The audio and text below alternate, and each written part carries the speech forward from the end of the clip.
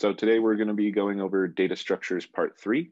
In the past few weeks now, we've been going over various data structures. Today will be our last lecture on the built-in data structures of Python. So just a refresher of what a data structure is. A data structure is a means for storing and organizing a collection of data values, generally composed of primitive data types such as strings, booleans, and numeric data types, but they can include other data structures nested within them. Each has their own set of methods or a defined action that can be performed on the data structure. Methods are called on a data structure using dot notation. So we'd have our data structure here. Oops, gotta remember that I can't click. We'd have our data structure here and then the dot and then the method that we're calling on the data structure with the parentheses at the end. Parentheses, again, are very important because that signifies it's a method. If it doesn't have the parentheses, then that would be considered like an attribute of a data structure or an attribute of an object. So just keep in mind, whenever we're doing methods, you need the parentheses. So there are many different kinds, each with their own relative benefits and uses. So we've seen sets before, we've seen arrays before, and dictionaries. Today we're going to be talking mostly about lists, and we'll touch a little bit on tuples, and objects will be later in the course.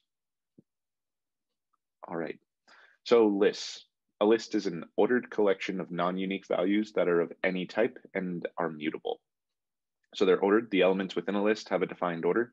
So the order in which you enter them is the order in which they will remain. Similar to arrays that we had before, but there are some key differences here. So you see here, we just use this square bracket notation for creating a list of values. And this order that I entered here is the same order that came out down here. So non-unique values, unlike a set, you can have multiple of the same value in a list. So in this case, I have 1, 1, 2 2s, 3 3s, 4 4s, 2 hellos, and then a true, false, a true, and a false. So you'll see here that all of those were maintained. So the values don't have to be unique. Remember, in a set, if we tried to do this, then we would just end up with 1 1, 1 2, 1 3, 1 hello, and so on. So that's a key distinction there. These are a lot like arrays. So any type. So this is where they're different from arrays. When creating a list, you do not need to specify the type of the elements within the list, and the elements of the list can be of any type needed.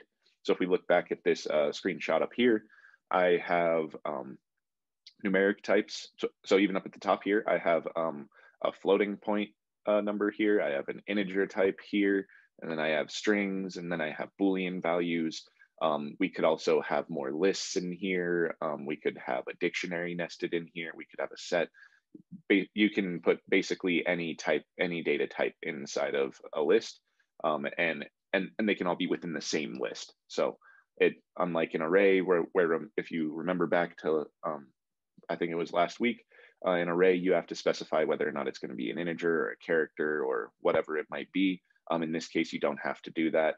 You can just put in any data type into the list. And of course, it doesn't have to have multiple data types. We could have a list that just consists of integers here.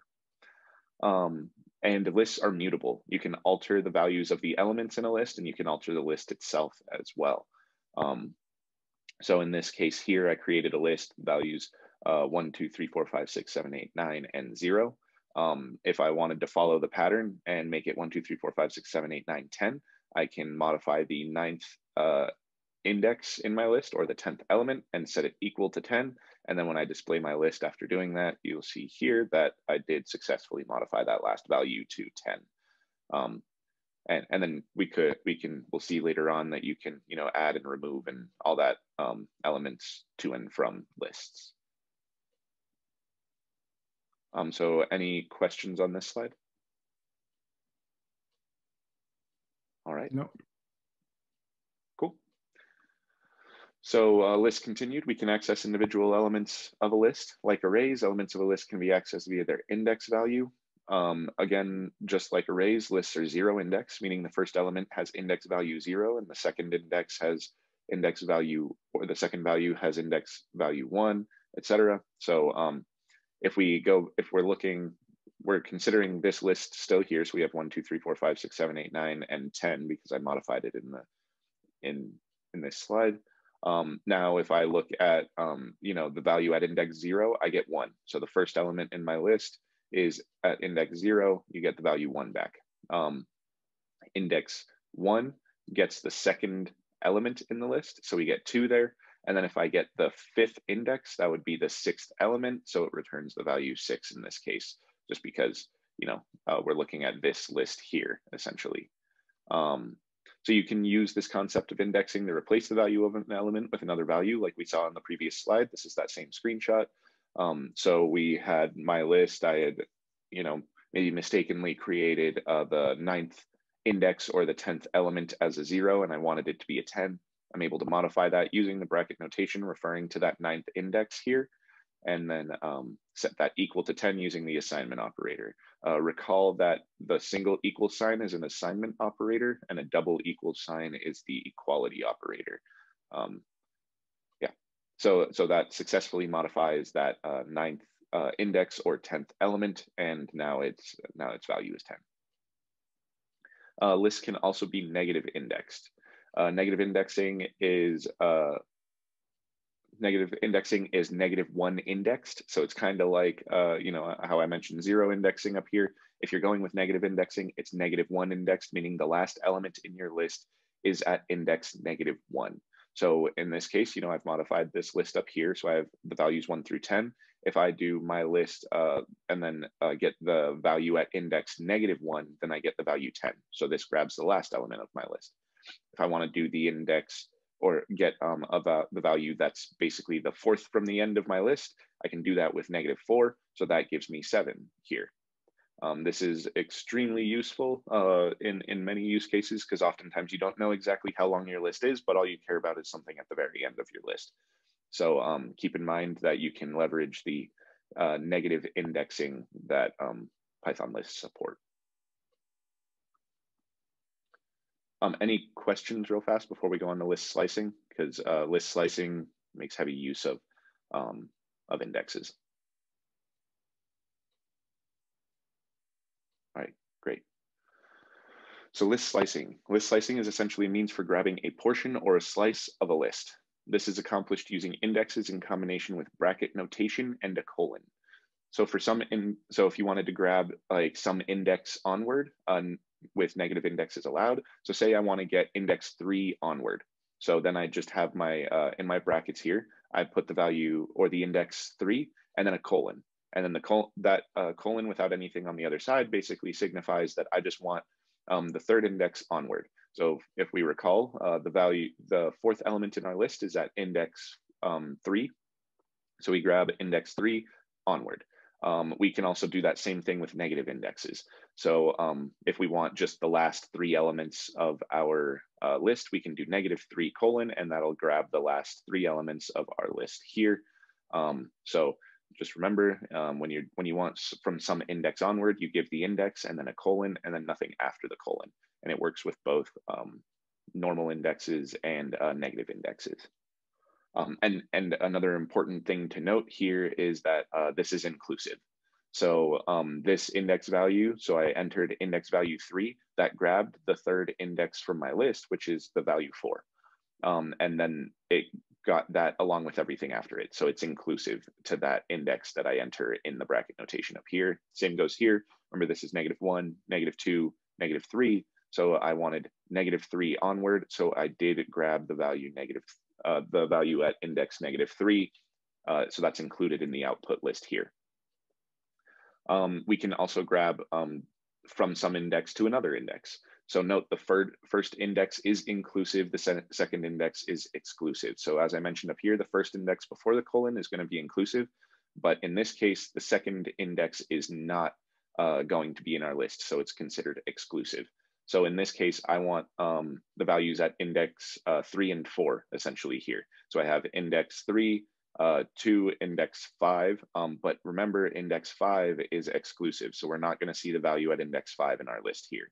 This only gives us 4 and 5 because this is at index 3, and then this is at index 4. So that's something very important to remember, is that it's exclusive to the last to the second index that you enter here, the upper range, it's exclusive. again, we can incorporate negative indexes here. So here I have, say I want basically everything up to but excluding the last index of my list. So remember exclusive here. So negative, so since I want index 3 inclusive, so we get the value 4, up to and excluding index, the last index in my list.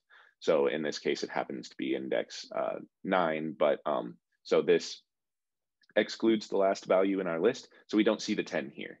Like up here where I just did 3 through the rest of the list, we saw the value 10, but in this case, because the second value that you enter here is exclusive, we're not going to see that 10 in the resulting list here. If we wanted to include the 10, we just don't include this index value here, and of course we'll see the 10 like we did up here. So you can also get up to some index, and again, remember, anything that comes after the colon, it's exclusive. So I want everything up to index 5 essentially here, but not including index 5. So we have index 0, 1, 2, 3, and 4, and so we just have no value colon 5. Does someone have a question?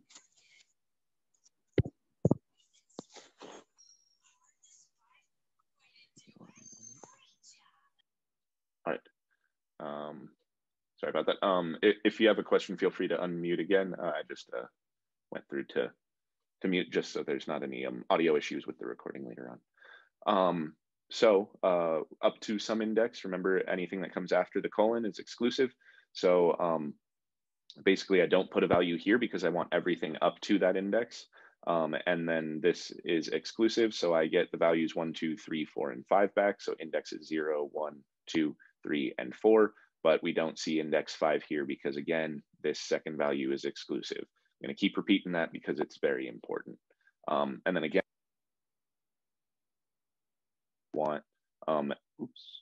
say I want everything up to everything except the last few indexes of my list. So everything except the last 3 values in my list. So then I get the values 1 through 7 here. We don't see 8, 9, and 10 because this is exclusive. So while 8 is at index -3, this -3 is exclusive. So we're not going to see 8 there, and we don't see anything after that. So index slicing or list slicing is extremely useful. You'll use it a lot throughout programming. So I want to pause here and make sure that this is clear and see if there's any questions.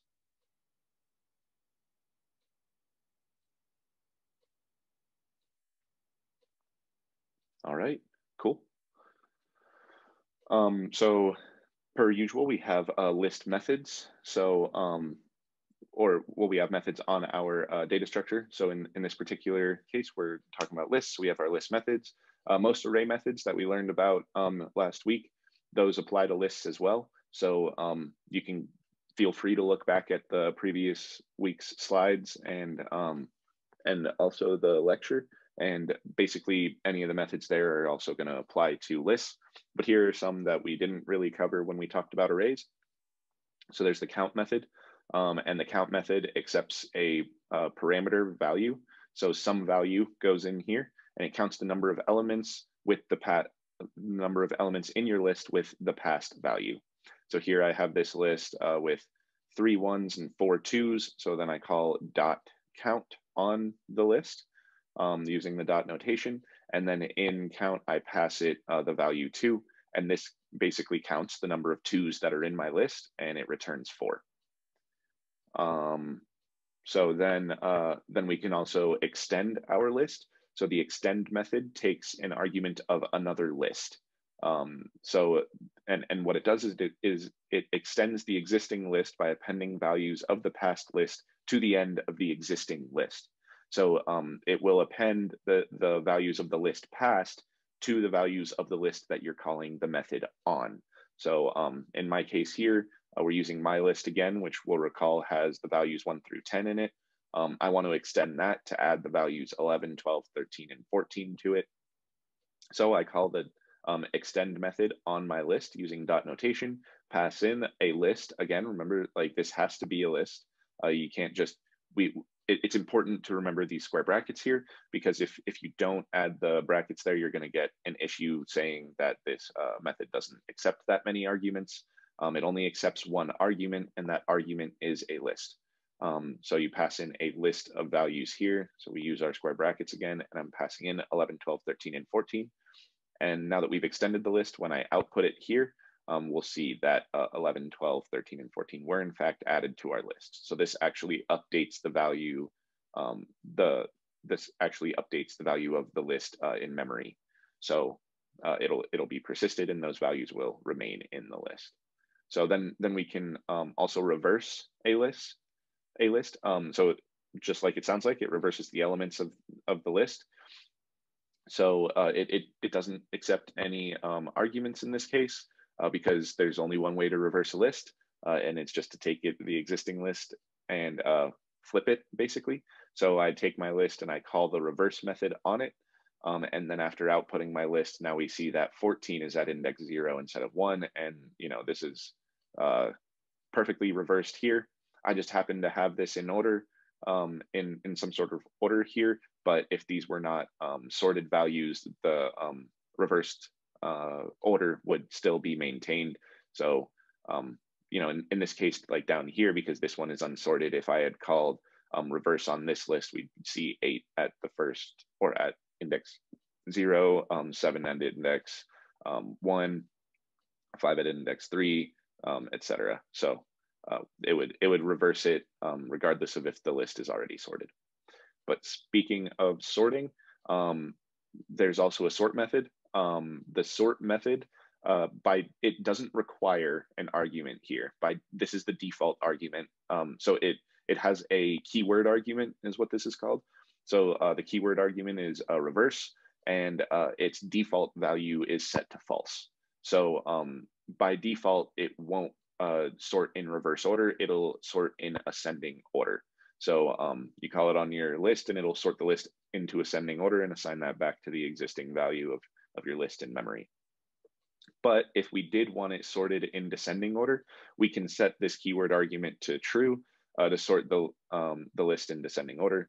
So the default value of reverse, as mentioned, is false. So if you don't pass the keyword argument reverse into the parentheses here, you'll end up with, it'll end up sorting in ascending order. So here I just created a random list of numbers, and then I call sort without passing any arguments in here. So it'll use the default value of reverse. So that default value of reverse is false. So it'll sort it in ascending order. So we now see that it's sorted exactly as we would expect: 2, 2, 3, 4, 5, 5, 5, 6, 7, 7, 8, 9. But say we did want it sorted into descending order for whatever reason. If we want to do that, we do have to pass the keyword argument reverse, set it equal to true, and then in that case, it'll sort in descending order. So this is the same list up here. And then when you call sort with the reverse argument set to true on that list, it sorts your list into descending order. So now we have 9, 8, 7, 7, 6, 5, 5, 5, 4, 3, 2, 2. So just keep in mind, this doesn't require an argument, but if you want it to sort in descending order, you do need to pass the reverse argument and set that to true. Any questions on our list methods before I move on from this slide? No. Cool. All right, so lists and strings, they have a useful relationship. So sometimes it can be useful to think of a string as a list of characters, as you can apply many list concepts and even some methods, but not all, to a string. So you can apply slicing to a string. So here I say I just want the first 5 elements of the list up to index 5, which, so, this is at index 5 here. We see that here. So I want everything up to index 5, and so I just grab hello there. So it's almost treating it as if it's a list here. And it's often useful to think of it that way. We can index our strings. So say I wanted to see what value in my string, what character is at index 5 in my string, or what's the 6th character in my string. Because remember, 0 indexing still applies. to strings. So this is at index 0, 1, 2, 3, 4, 5 is our comma. So we grab index 5 and we get our comma back. So this is something that's extremely useful as well, to be able to determine if there's a certain value or a certain character at some index of your string. So some methods do work on strings, but not all of them. So some list methods do. So here, if I wanted to count the number of L's in my string, I can do that. So using the count method, so I call that on my string, and then I pass in the character I want to search for, basically, or the character I want to count. It has to be passed in quotes, because remember, strings must be in quotes. If I just passed L here, it would think I was passing some variable, but passing it in quotes means that I am passing it as the string value, as a character value, and that'll return 3 because we have 2 L's in hello and 1 L in world, so we get 3 back.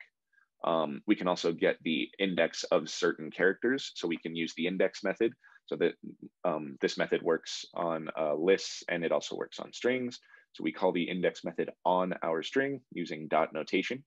Again, we have to pass in a string to the method here, passing it in quotes. So I want to find the index of our exclamation point in here, and that gives me index 12 back. But as mentioned, not all values, not all methods, not all list methods work on a string, because these are actually just methods these are technically string methods. So there's an index string method, there's a count string method. They just, it's often useful to just think of them as a list in that case. But the sort method isn't a real method on a string. So it's not a string method, so you can't sort your string. So if I try to call that, I'll get an attribute error saying stir object has no attribute sort. So remember, strings, their type is stir, str. So stir objects don't have the attribute sort, so I get an error here if I try to call sort on it. But if we want, if we want to apply some methods that do exist on lists that don't exist on strings, we can simply cast our string to a list first and then join it back together. So we take my string and we set it equal to a list version of hello world. So if I output my string now, this is now literally a list. So it's a list of characters here, and it just took every character and turned that into an element in my list.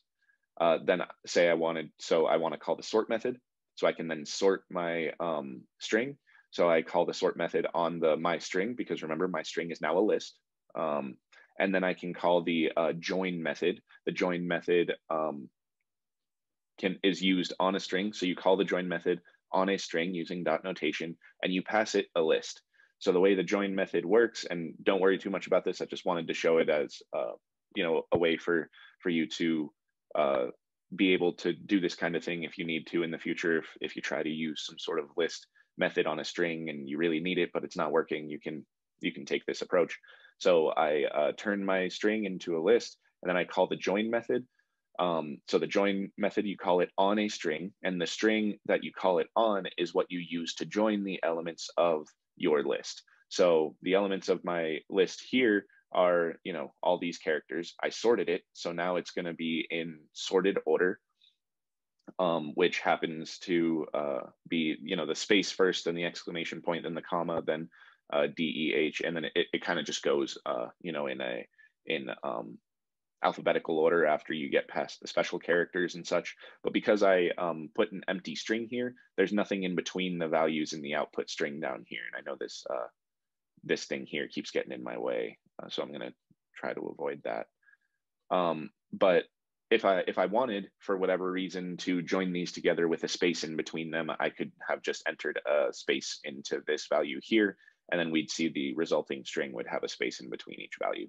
Again, don't worry too much about the join method. Just keep in mind, if you need to call certain things on a string, that certain methods on a string that exist for lists that don't exist on strings, you can cast it to a list first, call the method, and then join it back together. Passing an empty string here makes it so that it doesn't join anything in between. And I'll just show an example later on of what happens if I wanted to, say, make them a CSV. So there's a comma between every value in here. So that stands for comma separated value. If I pass a comma into these quotes here, then we would see a comma in between each in between each value there. Kind of hoping that this pointer thing will make it so that when that goes away, nope, doesn't. Okay. Any questions on the relationship between lists and strings?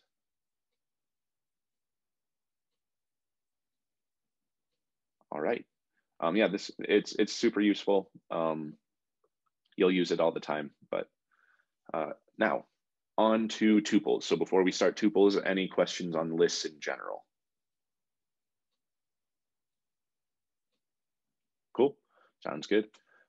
So for tuples, they are an ordered collection of non-unique values that are of any type and are immutable. So ordered, just like with a list, the elements within a tuple have a defined order. So the order in which you enter them is the order in which they will remain. So I entered, my tuple, and the tuple uses the parentheses here. We talked briefly about a tuple when talking about dictionaries, but we use parentheses to define a tuple. So the order is maintained, as we can see here. So I entered in all these values, and that's the order that they stay in when it outputs. They are non-unique. So unlike a set and more like a list, you can have multiple of the same value in a tuple. So again, here I have 1, 1, 2, 2s, 3, 3s, 4, 4s, 2 hellos, 2 trues, and then 2 falses. That's maintained, and I don't see the 2 dropping down to 1, 2 and down to 1, 3 like you would with a set if I tried to create a set using this. But again, remember parentheses for a tuple. So any type. Unlike an array, when creating a tuple, you do not need to specify the type of the elements within the tuple, and the elements can be of different types, as we can see up here and here. In this one, I have floats, integers, strings, and Boolean values, and they all can exist in that same tuple. But a tuple is immutable. So you cannot alter the contents of a tuple once it's set. And this is somewhat different from a set itself. You can't modify, you can't even like add and remove elements from a tuple. You have the tuple, once it's set, that's how it's going to be for the rest of basically the existence of that tuple in your in memory. If you you can't add or remove, and you can't change the value. So here, say I wanted to change the value of this last element to 10. I can't do that. It says, it gives me an error, and it says tuple object does not support item assignment. And we actually can't even add and remove items from our tuple, and we'll see that later on. So that's one way that it differs from a set, because remember, sets, we can still add and remove elements from a set. We just can't change the values of the exact element in the set. In this particular case, the whole tuple is immutable. We would have to completely reassign the tuple if we want to change the contents of the tuple. So tuples, unlike sets, they're more like lists. In this sense, they can be indexed and sliced. So if I want, to get the value at index 9, I can. It's 0, because remember, this is the same one that was on the previous page. So if I want to get the value at index 9, it does retrieve that. Remember, we can't do this with sets because sets don't have a defined order, but tuples do have a defined order, so we can index them. Say we want to get the value at index -2, so negative indexing still works on tuples. So that gives us 9, because this is -1 and this is -2, so it gives us value 9. And then we can also slice it. So say we want to get the values from index 3 up to index -3. So remember, it's exclusive for this second value, inclusive for the first value here. So we do get index 3, remember 0, 1, 2, 3. So we start at 4, and then up to -3. So -1, -2, -3, but we don't actually see that value. It's exclusive. So we only see the values 4, 5, 6, and 7. So indexing and slicing still perfectly valid on tuples. But again, tuples are immutable. So unlike lists, you cannot modify the elements of a tuple. So as we saw in the previous slide, if I I erroneously created this and I wanted 10 in my last value here. But that won't actually work. I can't reassign the value at index 9 to 10 because tuples are immutable and the values within them are immutable. Any questions on this slide? Awesome. So tuple methods. Tuples only have a couple methods, and that's largely in part because of them being immutable. But since they do have indexes, we can call the index method on a tuple. So we can pass in a value into the index method here, and it returns the index of the first element of the tuple that matches the value passed. So if I create my tuple here with 1 1, 2 2s, 3 3s, 4 4s, 2 hellos, 2 trues, and then 2 falses, and I want to find out the index of 4. While I have 4 4s in here, it's only going to return the index value of the first 4 in my tuple. So 0, 1, 2, 3, 4, 5, and 6. So we get the value, we get index 6 returned here because the first 4 is at index 6. If I had done 2, then I would get 1 as my index, 0, 1, and it just gives me the index of the first instance of that value passed. We can also count. So just like on a list, we can use the count method and we can pass in a single value there. So it returns the number of instances of the value passed within the tuple. So say I want to count the number of 5s in my tuple. This tuple doesn't have any 5s in it. So when I call the count method on my tuple using dot notation, and I pass in the value 5, it returns 0 because there are 0 5s in my tuple. But if I wanted to count the number of occurrences of the word hello in my tuple, then I can call the count method on my tuple using dot notation, and I pass in the value that I want to count, and that'll return 2 because, as you can see up here, I have 2 hellos in my tuple. But as mentioned above, because tuples are immutable, many of the methods that lists and even sets have aren't possible on a tuple. You can't add elements, you can't remove elements, you can't update the value of elements. So a tuple, once it's created, it's pretty much set in stone. If you need to change it, you need to reassign. You need to reassign the tuple altogether instead of just trying to add or remove values or change them. Any questions on tuple methods? All right. So looks like we flew through today. So some additional resources. I strongly encourage all of you to go through all this. This is the lists page on W3 Schools. It's basically a tutorial. It often goes through and it'll give you various information on lists. I don't know how many of you have maybe actually leveraged this, but always strongly encourage it because it gives you a lot of information, a lot of things that I didn't necessarily cover here. And then there's also the list exercises. Again, strongly encourage you to go through these list exercises. It'll help you solidify some of the things we covered today, and it'll also give you feedback basically in a more immediate fashion, and you can see the answer to the question if you're struggling and such. So the list exercises on W3 Schools are great. Same goes for tuples.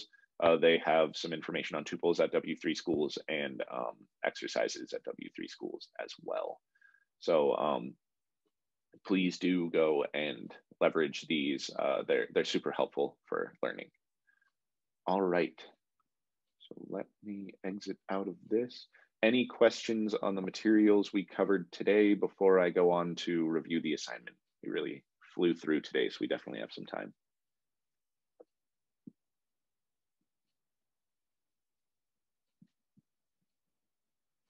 All right.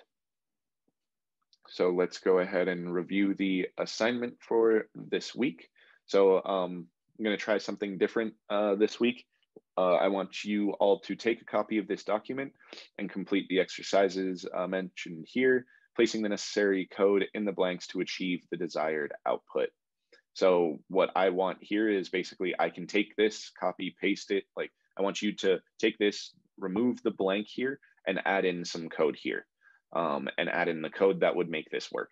So the idea here is that then I can just take this, copy and paste it into my Python environment and run it, and it'll, well, I can take these 2 lines here, basically, I can copy paste it into my Python environment, run it, and then I will get this output here. So for the first question, given a list, display it in backward order. So if I give you the list 100 to 500, I want you to write code that will then output it in the backward order here. And I don't want it to just be that you enter, you know, like print this list, because theoretically you could just take that code there and write, you know, print, and then it would output this list here. That's not what I want. I want it to be such that I can take this list and I can go in and change the values of the list, and it'll actually give me the reversed value of that list. This is just an example output based on the input given. So basically, quick hint, you're going to use one of the list methods on there. You might have to look back at the array slide to see that, but or check out W3 Schools. W3 Schools has all the methods there. So yeah, just make use of your resources, and if you have issues, let me know.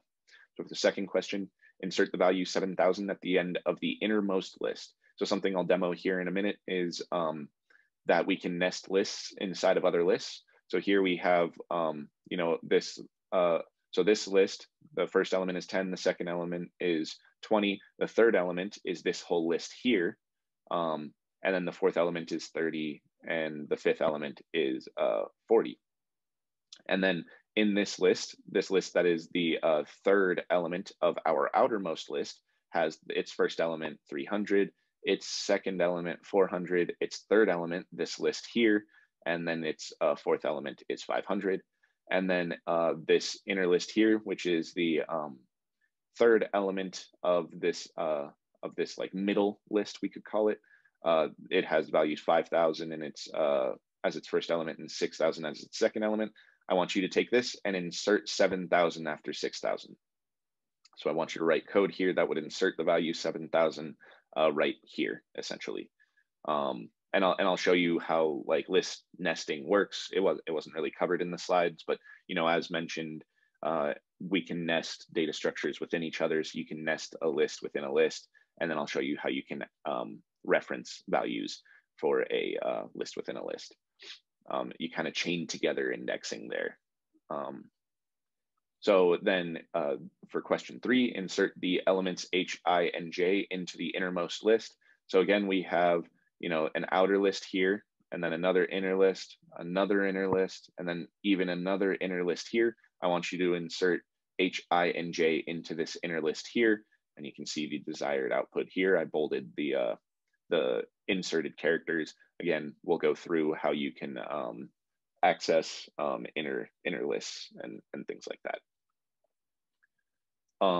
So for question 4, given any list, find the value 20 in the list, and if present, replace the first occurrence with 200. Write your code so that the same lines of code can be used for all use cases below.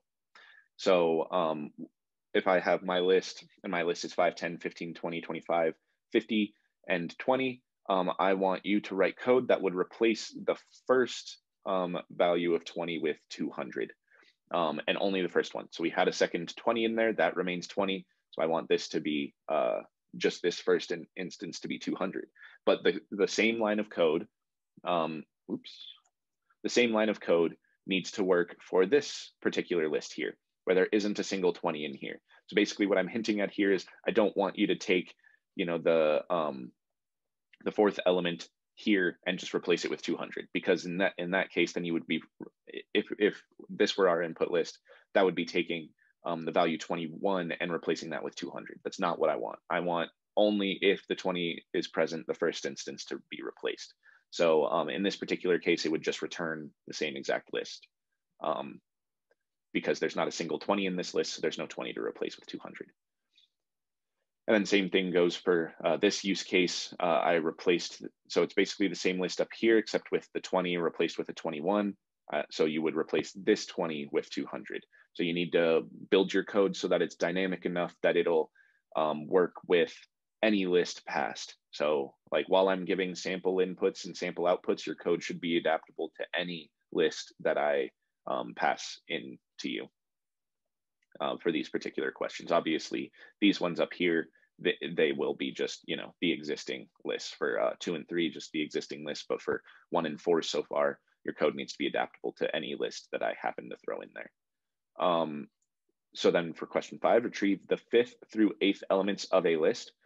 So again, this has to be adaptable to any list, but we have 1, 2, 3, 4, 5. So I want you to retrieve these 5th through 8th elements, 5, 6, 7, and 8. I want your code to be able to work with any list. So not just this list here. So I don't just print, the list 6, 77, 3, and 77. It needs to, actually grab the 5th through 8th elements of the list and then print that out. All right, and then for the final question, retrieve the last 6 elements of a list, write your code so that the same lines will work for both of the use cases below. So in this particular case, I have 5, 10, 15, 20, 25, 50, and 20. So I want to get the last 6 elements. So that's 10, 15, 20, 25, 50, and 20. We kind of just ignore the 5 here. But then in this case where we have a much longer list, I just want to get the values 8, 9, 4, 66, 7, and 99 because those are the last 6 elements of the list there. And so this assignment is really supposed to be, a lot of practice with indexing and slicing and things like that. The reason I wanted to do it this way is because indexing and slicing is something you're going to do constantly. And sometimes I think it helps to just get practice with the raw concept instead of having to try to apply it to like a broader assignment like I've been doing so far. So let me know what you all think of this assignment when you do submit it. If you end up thinking it was too easy or too difficult, if you liked it more or less compared to the assignments I've been doing so far. Yeah, I'm open to any feedback. I want this to be as effective for you all as possible. So please provide feedback. Great. Any questions on the assignment before I go on to some demos?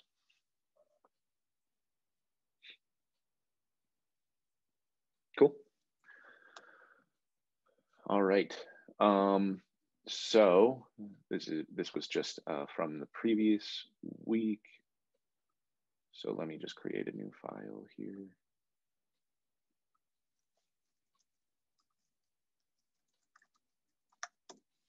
All right, so I want to, well, I guess I can show some of these in the Python console as well. So one of the things I wanted to show is how you can have lists nested within each other. So if I create my list here and I have the values 1, 2, 3, and then another list. So 1, 2, 3 are the first 3 elements, and then I have another list for 5, 6, and then say I have another list within that list. Oops, and remember, commas are important here. Another list within there. So 7, 8, 9, and then say here, so this is still part of this other list here, and then this one is part of the outermost list. And something that's helpful that Python and PyCharm really does is when you have your cursor next to a certain set of brackets or with, next to a certain set of brackets, it'll show you which bracket is the corresponding bracket. So we see that this is our innermost list. This one is our middle list, we'll call it here. And then this one is our outermost list. I just want to make sure that, okay, cool. Yeah, so say that, so now I have my list.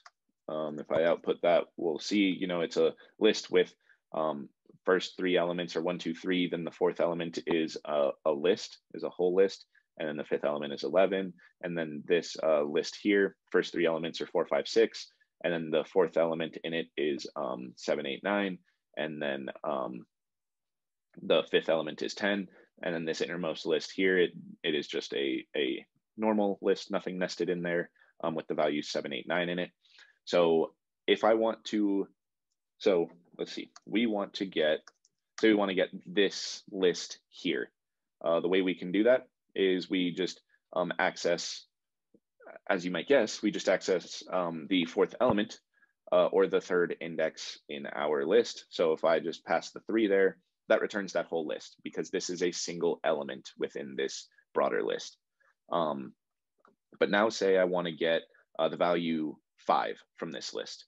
The way you can do that is by basically chaining together your indexes. So now I want to get the value 5, which is at index 1 within this innermost list. So I'm kind of chaining together these brackets here. So I have the 3 because I want to get the third element from the outermost list. And then I want to get the, sorry, not the third element, the fourth element, the third index from the outermost list.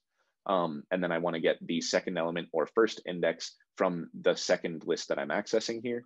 And then that'll give me the value 5 because we first get, so this is basically getting that list that we showed here. And this is getting, sorry, and then this is getting the second element there. Let's say we actually want to get this list here. You can probably guess where this is going. Now I want to get the fourth element or third index of that inner list. So that's going to return this whole list here because this is a single element within this list. So what we've done here is we've grabbed the third element of the outermost list, and we're grabbing the third element of the innermost list or of the middle list, which gives us the innermost list. Now say we want to get the first value in our innermost list, we just keep chaining them together here.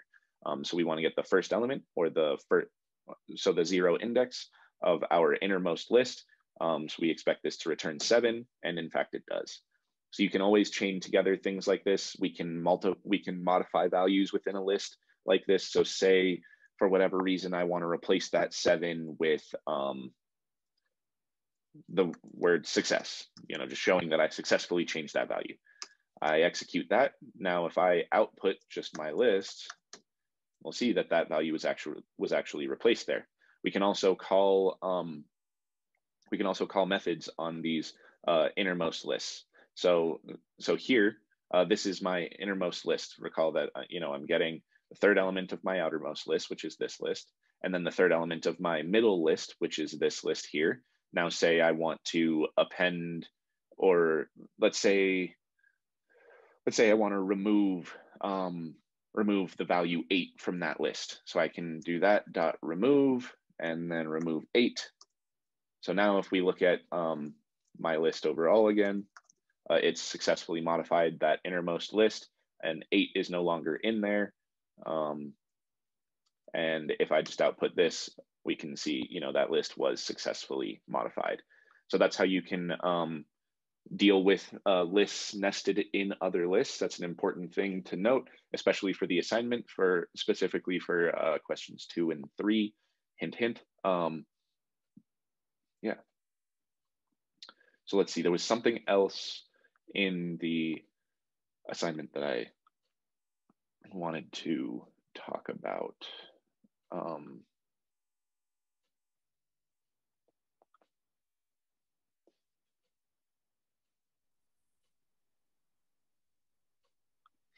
Hi Dave, it's Hugh over here. Can Hey, you Hugh. do an example using reverse? Using reverse? Yeah, definitely. So let's do it with this list up here. So let's do it with my list. So if I have my list right now, it's 1, 2, 3, and then this list is this element, and then 11's there. So if we reverse this list, it's going to reverse just the outermost list. So we reverse this. What we can expect is that 11 is now going to be our first element or index 0, and then this will be our second element, and then this will be our third, fourth, and fifth. So we'll do that now. Execute that. Now we look at my list. So something important to note here. These innermost lists did not reverse. So I'm glad you asked this question, Hugh. Thank you. The innermost list was not affected by this reverse operation. It was only the outermost list that was affected. And the only way that you can kind of consider this being affected is that its position in the outermost list was changed. But this list did not reverse. It's still the same list as is the case here. If we wanted to reverse, say, the innermost list, we want to do it to that list, then we can we can do my list. So now this is at index 1, right? Because this is index 0. So this is index 1 of that list. So we get index 1. We'll just, let's just go through and confirm that I have everything right here. So index 1, yep, we're good there. Now I want to reverse this list here. So I need to get the 0, 1, 2, 3 element there. And actually, let's do something even more useful here. Let's do the do one, and we're not sure where this list is here. So I want to take this list and I want to get the index of that list in my innermost list. So that tells me it's at index 3. Great. Now I know that if I want to reverse that list, I now need to add index 3 here. Let's just confirm that I'm not going crazy, and that is in fact at index 3. It is. Cool. Now we can reverse that.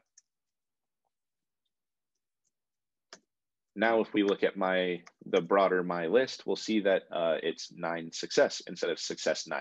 It didn't affect the outermost list. It didn't affect the middle list. It only affected this innermost list here. And hopefully that was helpful to see how, if you're not sure where something is, use the index value. If you don't know where a value is going to be in your list, again, a hint for the assignment, you'll want to use the index value if you're not sure where some value might be, or the index method if you're not sure where some value might be in your list and you want to get the index of it so that you can then use it in your indexing here. So awesome question. Thank you so much for asking, Hugh. I hope that was helpful to you and everyone else. Anything else anyone wants to see? I want this to be as valuable as possible for you all.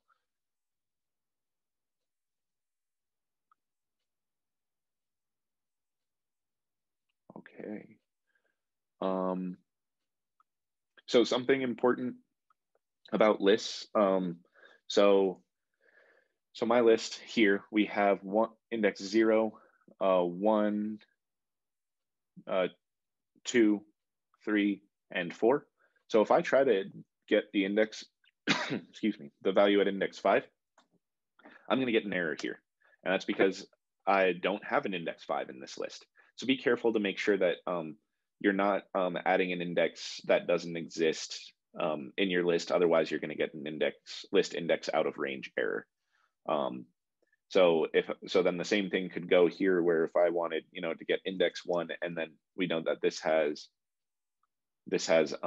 values 1, 2, or indexes 0, 1, 2, 3, and 4. So if I try to pass a 5 here, I'm again going to get an index out of range because this inner list that I just tried to grab index 5 from doesn't have an index 5. So just keep that in mind. It's important to remember index errors will come up. So if you do see this error, hopefully you'll be able to recall this and know what that means. Let's see. So we can also slice. We can take index slices of inner lists.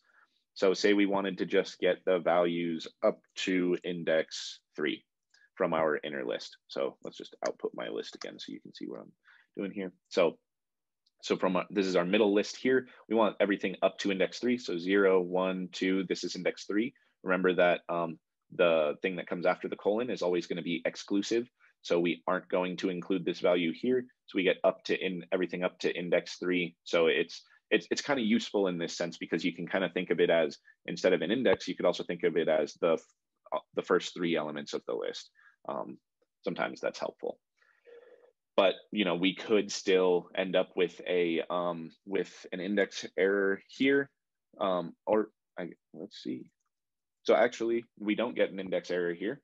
I take that back because we're just saying everything up to index 6. There's no index 6, but that's basically the whole list. So we don't get an error there. Let's see what happens if we try to do this. So if we get index 6 onward, this list here doesn't have an index 6. So index 6 onward is just an empty list. There's nothing there. So we get an empty list back. Yeah, so that's list slicing in a nutshell. Let's see. Something that you got to be careful of here is you don't want to have, say we want index 3 to index 2. Don't reverse these. If your first index is greater than your second index, it's always going to return an empty list. So be careful about that. It's a mistake that you can easily make just from missing the keys or something. But just, keep in mind, if you ever reverse the values here, you're always going to get an empty list. It's pretty deterministic. If you're wanting to, if this is something you want to do, you might as well just, do that, because you're always going to get an empty list. Cool. So any questions, anything else anyone would like to see demoed before I stop sharing, or before I stop recording and review what I had expected for the assignment this last week? All right, great. So I'm going to stop the recording here in a moment. Thank you everyone for joining. We'll talk next week, and now I'll stop recording.